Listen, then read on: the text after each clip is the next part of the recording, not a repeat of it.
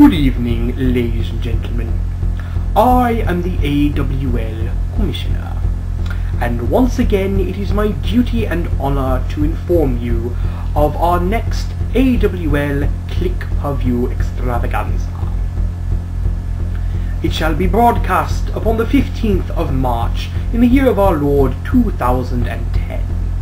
And in the AWL tradition of naming Click Per Views after unique events of the Japanese calendar, our next Click Per View shall be entitled The White Day Massacre.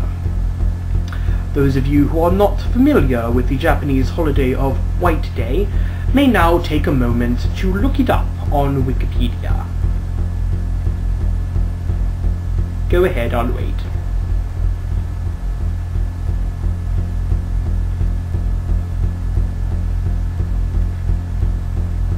Finished? Excellent, then we can continue. Now, you will most likely be interested in knowing the matches that will take place on this Click Per View. In that spirit, please allow me to consult the book. As if I hadn't rigged it to turn to the correct page automatically. Ah yes, in the main event, Wonder Kid shall defend the AWL World Heavyweight Championship against a challenger to be decided next week in something I call the High Score Challenge, which is not a rip-off of the WWE's Beat the Clock Challenge in any copyright infringing way. No. Also, in a featured match, Tiger Mask shall, for the first time ever, go one-on-one with his student, Tiger Jr., in a graduation match. Should Tiger Jr. be victorious against his sensei, he shall be rechristened Tiger Mask 2. A definite promotion. It also involves more money. Rounding out the upper card, after several weeks of unauthorized combat, I am quite perturbed about this. Gamba shall face Wrestler X in a Falls Count Anywhere match. There will be additional matches added to this Click Per View card, but why spoil the fun by telling you all about it now? As for this evening, our main event shall feature a World Tag Team Championship match, wherein Big Business, Warrior and Tiny shall put their titles on the line against former champions Yin and Yang. We now take you down to ringside and the capable hands of our extremely talented ring announcer, Mr. Ryu Sensei. I am the AWL Commissioner signing off. Good evening. The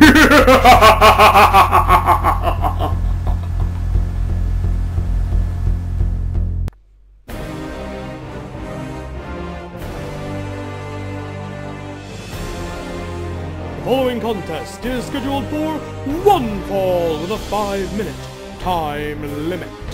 Now making his way to the ring from Vladivostok, Russia, the Russian Bear, Rasputin! And already in the ring, his opponent, Joseph Auber! Thank you, Commissioner, for those kind words. We are starting off with our first match tonight, Rasputin versus the debuting Joseph Auber. Joe Auber. And to make a statement here in the AWL, ring the bell. Thank you very much. 5-minute time limit, as all single matches are, for anyone who's worried. That cold sickness thing that I had during last week's absolute atrocity of a program. I'm over it now, as you can probably tell. Now, Rasputin, the Russian Bear, fighting out of Vladivostok, Russia, is a young man who made a bit of a name for himself in the AWL New Year's tournament back in January.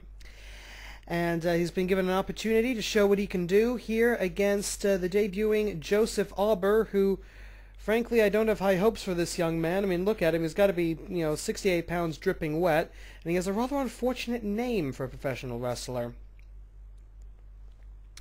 Rasputin working over the leg of his much smaller opponent.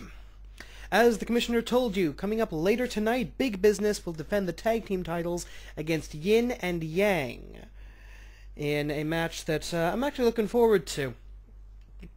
Also on the card this evening, we've got some light heavyweight action. DJ Smark faces Kagesenshu. And wait a minute, the Russian headbutts taking Joe Auber right down to the mat, but the plucky little scamp gets right back up. Somewhat surprising there.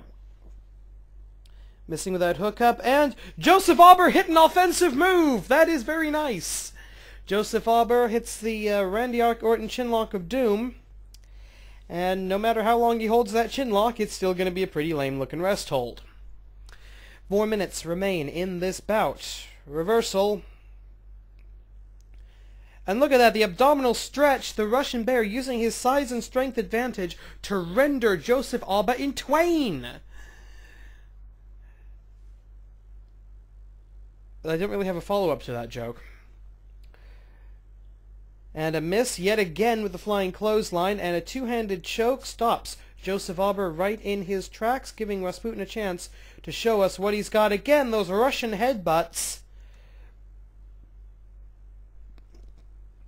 Joseph Auber down into the yellow zone, and now Rasputin is working over the neck, working over the head, with the Randy Orton chinlock of doom, showing Auber how it's done. Nice drop kick, kicks Joseph Auber halfway across the ring. Oh, let's talk a little bit about Rasputin. He was a young man from a farming community in the very early post-Soviet era. He was born during the Soviet era, grew up on a farming community, and now as a teenager, he developed an interest and ability in professional fighting. Fought in a lot of barroom, bare-knuckle matches, etc. Fighting for a free glass of vodka in his native Vladivostok. Eventually traveled to Japan, where he made inroads as a wrestler in the Puroresu community.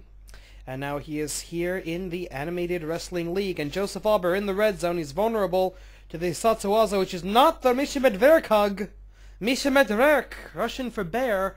The Russian Mishimedverkug. Squeezing Joseph Auber into tiny little pieces. And what is Rasputin thinking now? And again, Joseph Auber hits an offensive move. That's going to be somewhat disappointing. And here we go. Check this out. Hisatsuwaza Siberian Slam! Running power slam, Siberian Slam for the 1, 2, 3! And there we go. Rasputin makes his statement. Here's your winner, Rasputin! A definite force to be reckoned with here in the AWL Heavyweight Division. Coming up next, it's DJ Smark vs. Kagesenshu. Light Heavyweights take over here on AWL Deception. Stay tuned.